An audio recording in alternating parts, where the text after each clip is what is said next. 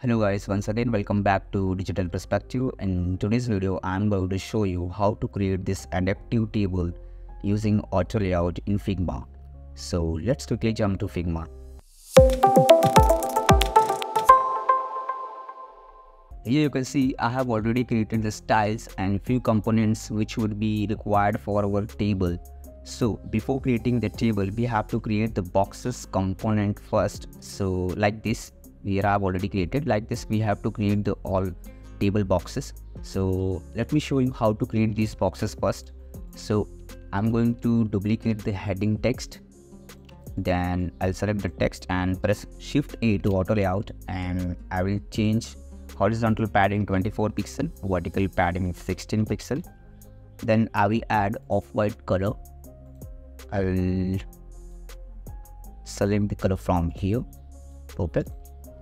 After that, now I have to create the checkbox box. So I'll duplicate the heading box, and then I will duplicate the checkbox icon, and I will put inside the frame, and I will delete the heading text. Perfect. Now I will select the checkbox and heading box both.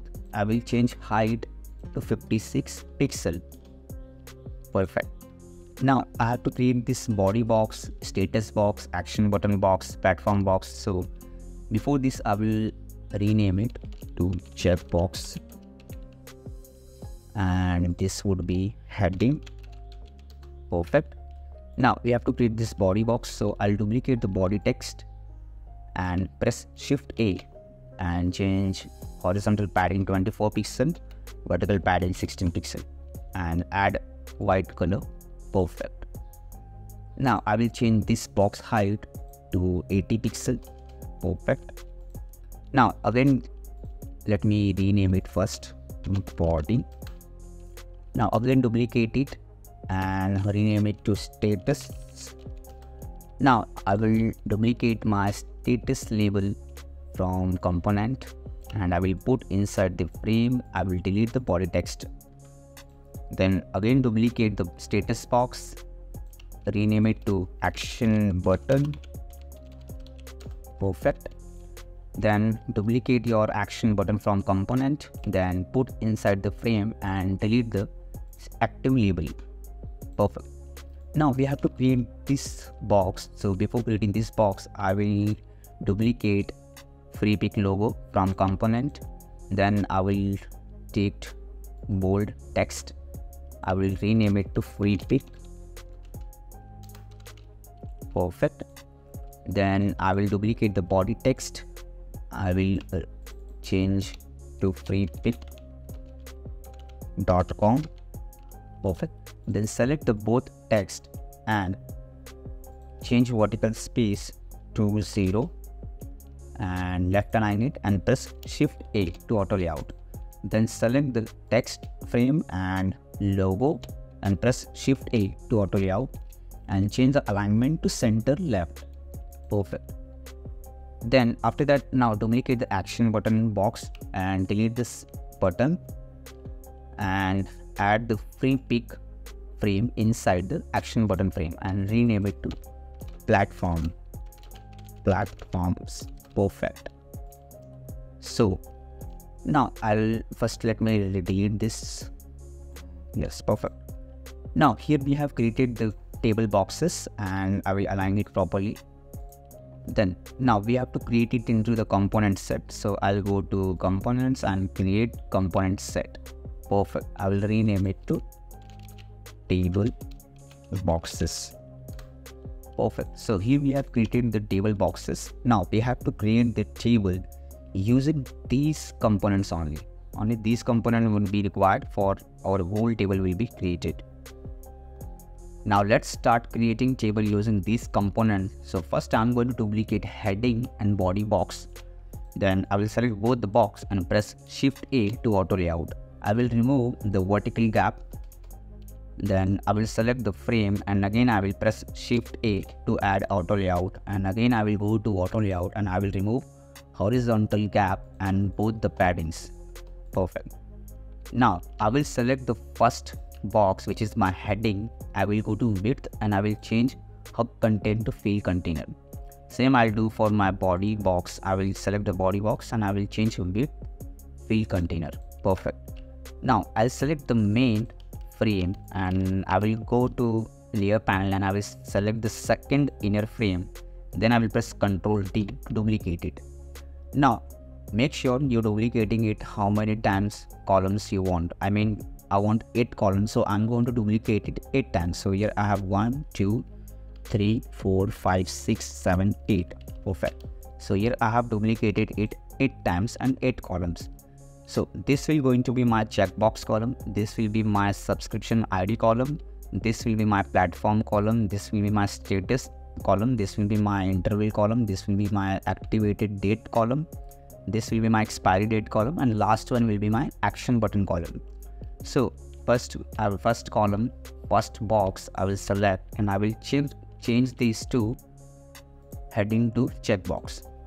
Same I'll do for my body. I will select the body box. I will go to property. I will change body to checkbox. Perfect. Now you can see there is an empty space. To fix it, I will select the second box and I will change its height fixed to field container. Then I will select the first column and I will change its height fixed to field container. Now it's fixed perfectly. Now I will change this heading to subscription IDs. Perfect. And I will write some random product code. So like this. And this will be my platforms.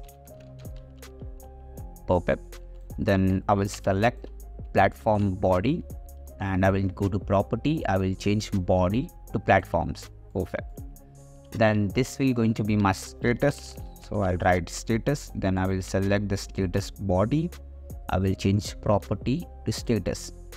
And this would be my interval. I will write monthly. Perfect. And this is going to be my activated date. Perfect. I will select April date, April 04 2024. Perfect. Now this will be my expiry date, so expiry, and May 04 2024. Perfect. Now this last column would be my action button column, so I'll rename it to action, and then I will select the body. I will change its property to action button. Perfect. You will see it's done. Now I want 10 rows. So here I already have created 1 row, so I want 10 rows. So I'll select these boxes 1, 2, 3, 4, 5, 6, 7, 8. Now I'll press Ctrl D to duplicate it 10 times. 3, 4, 5, 6, 7, 8, 9, 10. Perfect. So here you can see we are almost created the table. Now let's see it's adaptive or not. So I'll select the frame. I'll select the column. It's not adapting. So press Ctrl Z. Now I will select the second frame because I don't want to make responsive this. I just want these all column to response.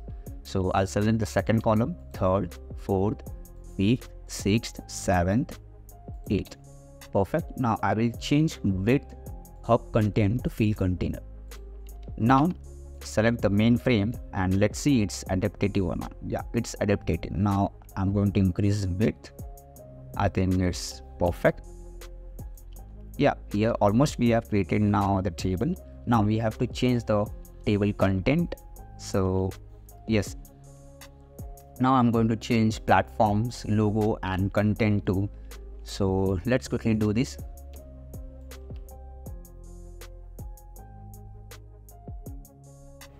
So here I have changed the logo. Now I'm going to change the content. So enter B.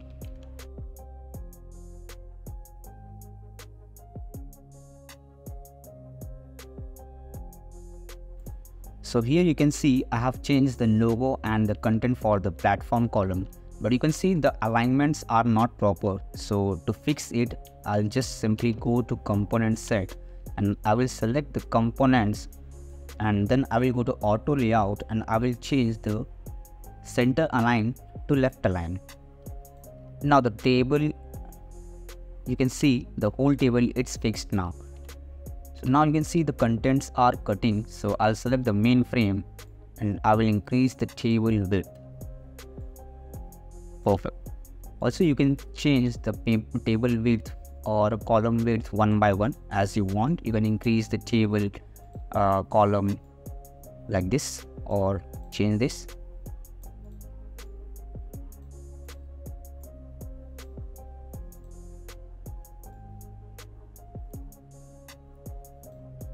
Perfect. Yeah, perfect. Now I'm fast forwarding the video to change the table content one by one.